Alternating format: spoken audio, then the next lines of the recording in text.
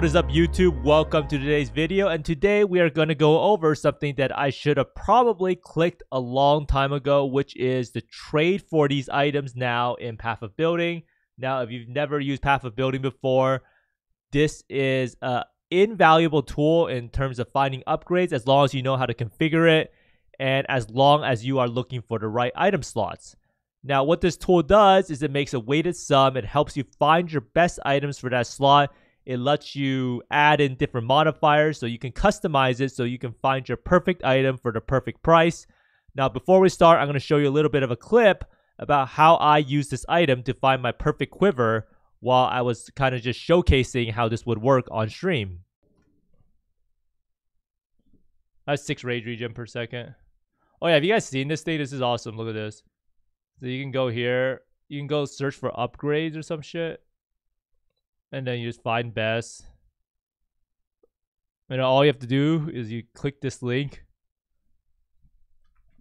Like, quiver is usually the one that's the best to like look for it. Oh shit, whoops.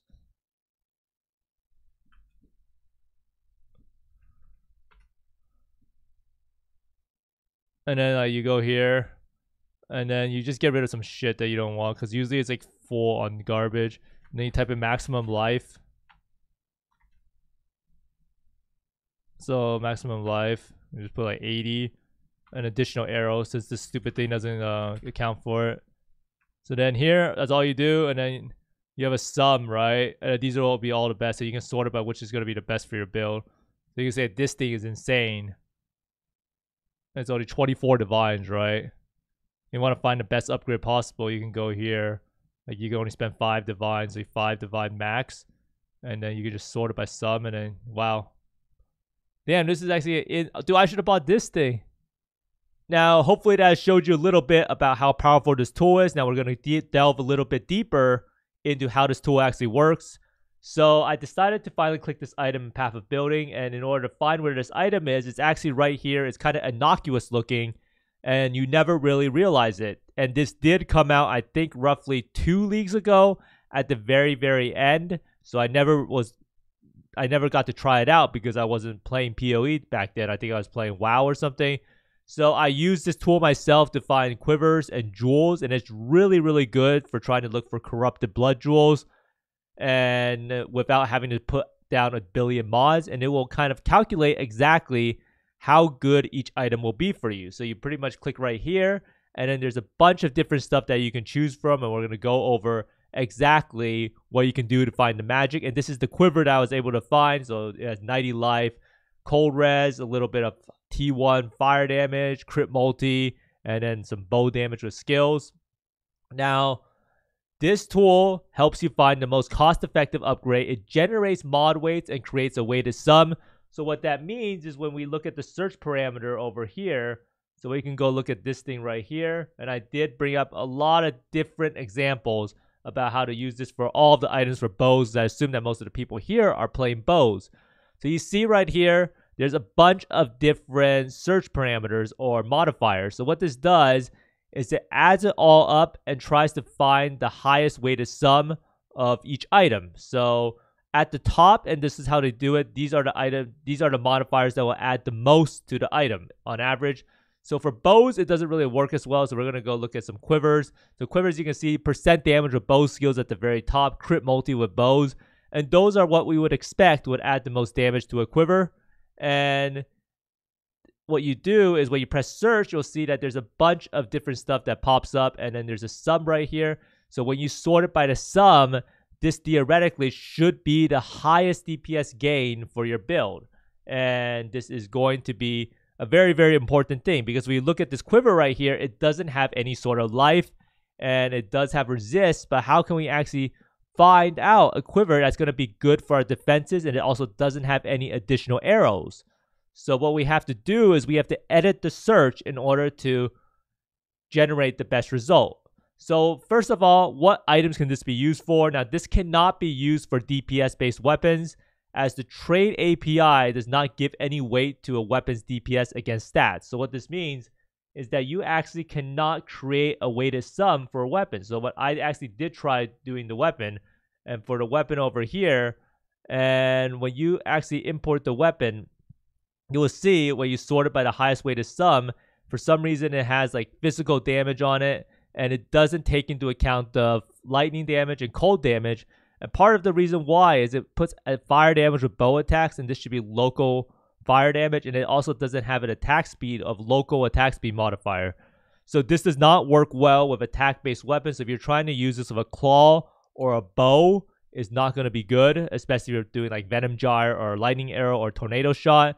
However, this is extremely, extremely good to find the perfect quiver. It's also decent for caster weapons, and it's also good for jewels, and also really good for jewelry, so like rings. And you can also even use it for gloves, which does have some DPS stats on it. So you have to be very selective about which items you're going to use.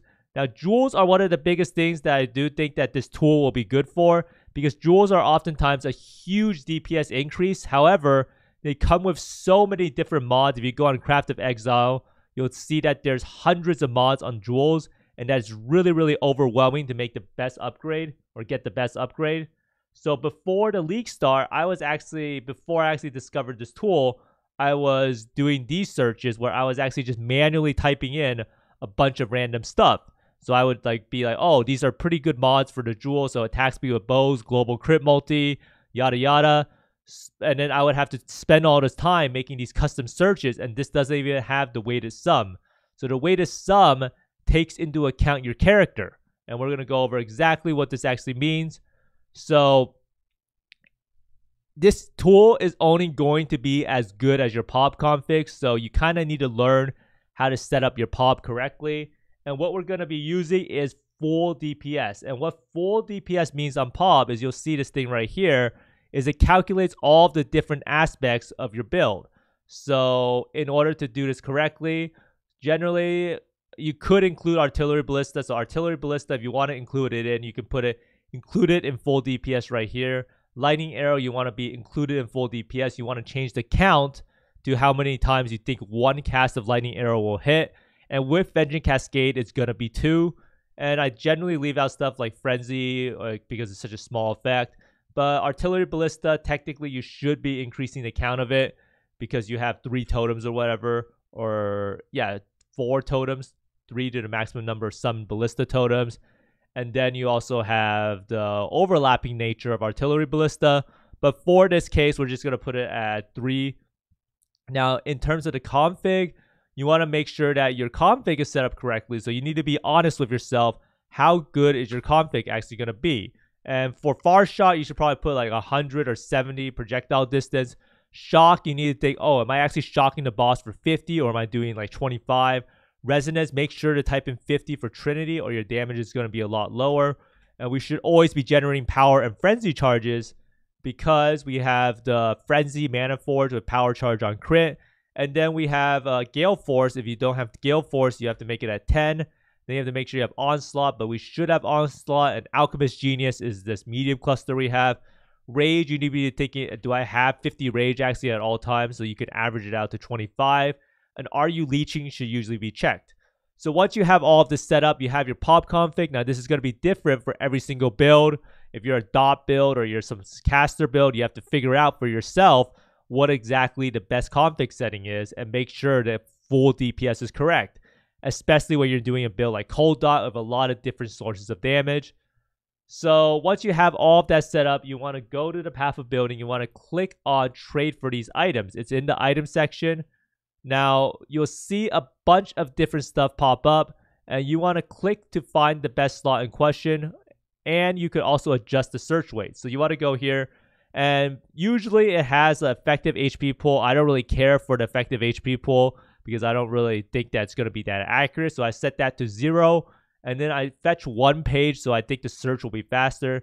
So in this case, I'm going to try to do the belt. So what you do is you find the best belt. You can get rid of corrupted mods if there's going to be too many of them to count for. You could also choose influence if you really want to. You can set a max price, so it doesn't find a billion items that's out of your price range. So for this case, I could do like 5 Divine Orbs, or like Chaos Orb equivalent, like 1,000 Chaos Orb equivalent. And then you press execute, and it's going to calculate these mod weights. And it could take a while depending on your search. Now, if you do right here, So now we have the search. We can control click, and let's see what we have here. So we control click, and we're going to see all these random items pop up. Now, some of these items are not going to be exactly the best, and that is where we need to edit our search in order to find the best way of finding the item that's going to be the right one for us, because you can see some of these items don't even have any life on it. So now we have all these items, and we're wondering how exactly do we edit the item search in order to find what we want. So let's go look at the belt. And a belt is a little bit of an interesting example, because you can see right here, there's not really that many stats that affect the belt. So what we want to do is we want to go to and what this does is and adds. So this will allow you to add mods to the belt that you will have to have on the item in order for it to show up. So a lot of people want life on the belt. Say you want 90 life on the belt, and no matter what, you're still missing some resist, right? You're missing like 40% lightning res. So what you could do is you could do resistance and then total resistance or cold res or lightning res. So let's go to lightning resist. And just keep in mind, you can actually switch around the resistances with harvest. So this is not going to be like the best example ever. So after you have that selected, you'll go search, and you'll see that, wow, there's only one item up for 5 divines, and that's going to be about right. And this item will be, on average, the best upgrade for you. However, there are things that you won't be able to take into account, especially for belts. You'll have like flash charges gained or flash duration, as in this case. But this will be the best belt, and of course, it's going to be an influence belt, because influence has like some extra damage mods that you normally wouldn't be able to get, like 32% damage with hits against chilled enemies. And you can also see how good the belt potentially could be. Like right there is where you can edit how much your max price is right here. And for this case, you can see at the very, very high end, if you sort it by the highest sum, this belt will actually be the best because it has the highest of both values. Now, I actually wonder, so Abyss Socket does not actually count for anything. So next up, we could try a little bit of a few different examples for different items that a bow character will use. Now, the trade search will come with the maximum amount of mods for the quarry. So you'll see a bunch of different mods, and sometimes there will be too many mods. So we can't add these additional modifiers that we want to guarantee on the item. So what we can do is we can remove the least important mods.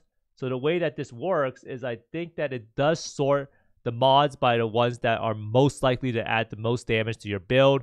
So if we go look at the quiver, you can see right here, gains Fizz's extra cold and lightning is going to be the least amount for our build, because we don't actually have any Fizz damage on our quiver. So when we want to edit the quiver command, we get rid of those two so we have additional slots.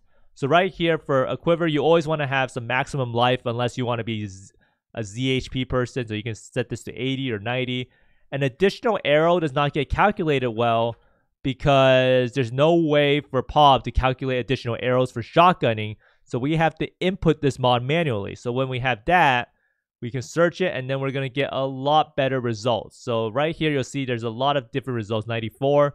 And you can sort it by weighted sum. So this is going to be the best quiver for your build in terms of damage for my setup. So let's say these are too expensive. So you want to go to Chaos Orb equivalent or Divine Orb. And then say you already have 10 divines to spend. You sort it by this. And you sort it by weighted sum. And that's going to be your highest DPS upgrade right here. So you buy it, 8 divines, and then you're going to have a great time. And this is going to be a huge DPS upgrade for your build. Now, let's say we want to look for a jewel. Now, jewels are pretty complicated. There's a lot of different mods, and a lot of people want life on it. Now, you always want to have maximum life. So let's go maximum life, % increase maximum life, right? And then, so right here, you can see there's a bunch of different stats right here, and they all have maximum life on it. And what you want to do is you see there's a lot of items. You want to sort it by the highest sum, and this is going to be the best item. And this is exactly going to be the case because my build currently does not have that much crit multi. You'll see I only have 449%. So this is why crit multi is such a huge thing. So you can see all these jewels are crit multi or triple multi or double multi and % damage with two-handed weapons. Now we can also edit this again. We can see, oh, these jewels are kind of expensive. 4 divines maybe. We can see what it is, sort it by that, and then this is going to be the best one. Crit multi, double damage with % life. Now, one other thing that I found this really useful for was I was trying to find corrupted blood jewels. But corrupted blood jewels it's kind of hard to know what are the best stats on it. So you can just do it like this. Corrupted Blood. Look for the highest damage Corrupted Blood jewel. And this one is around like 4 divine. So it's triple damage. And these are triple damage. And this is how you actually can find the best jewel for yourself, even when you're trying to look for CB or something. And it's super, super useful for jewels. And the same thing goes for rings. Say you pull up a ring. And right here, let's go look. Did I even have a ring slot anymore? Right, let's go here. Trade for these items again. And then we're going to copy and paste this URL. You can also control click it. So we can do it right here. You can see rings again. Rings are something that are huge DPS upgrade for a lot of builds. So you want to go to do and then maximum life and like set it like 70 or something like that. You can also set a little bit of resist. Say you need some chaos resistance. You can do pseudo chaos resistance like 30 maybe. And then you can see exactly what's going to pop up. And there's no rings that pop up. Or, oh wait, maybe we need to do it like this. So it seems like there's not many rings with the weighted sums that we want. And you can see the same story appears here. Lightning damage to attacks is not, or flat damage is not really as big as crit multi and percent elemental damage of attacks. And the reason behind this is when we play a bow build, we already have so much flat damage from our bow that this amount of little bit of flat damage will scale it a lot less than a percent increased elemental damage with attacks. And that is very, very useful. And the best thing about this is if you have bad hit chance, for instance, like say my build had like 95% hit chance, the weighted mods will tell you that accuracy will be a much higher stat on there. And you will be able to fix your accuracy chance without even knowing that you had an accuracy problem. And this tool is really as good as you configure it to be. But like I said, it is the best for jewelry, jewels, your quiver, and those are the main slots that I would actually use it for. Now, this does make finding upgrades an easy task. It does make it so that you can find the right upgrade for your right price. However, you do have to understand how to set up PoE correctly for your build. So make sure you consult your build guide or just look through it and ask yourself, honestly, what exactly is in my full DPS? Now, calculating the mod weights could take a very, very long time. For instance, if you try to go trade for these items and you try to find a jewel and you want to find the best right here, and you include corrupted mods, it's going to take a lot longer. And especially for some items, I know the jewel search actually took me like 5 minutes or something. So you could be waiting for a while. Now, this kind of reminds me of raid bots in WoW. However, this tool still relies on you having a brain to have the perfect search. So make sure you type in the right config and you add in the right mods that you want. And make sure you could use this for other pieces of gear. I think I did have a gloves trade link, for instance. So it's like, make sure if you have the gloves. Let's see if there's gloves right here. So search. It's like gloves. A lot of people want spell suppression on it. So make sure you actually input the right mods. And wow, there's a lot of glove implicit. So maybe you go maximum life or and then make sure you have spell suppress that you really, really want. And that's just the way that you get the best mod is definitely to input the defensive stats manually and not rely on them to do it for you. And here you can find a bunch of different things that actually help out your build. So overall, I hope everyone uses this tool and they don't have as many questions about what is the best upgrade for me for the price, because Path of Building can actually answer all of that for you, especially in the case of jewels. But thanks for watching, everyone. I hope you find more Mirrors, Divines, and Mage Bloods than me, and see you next time. Bye!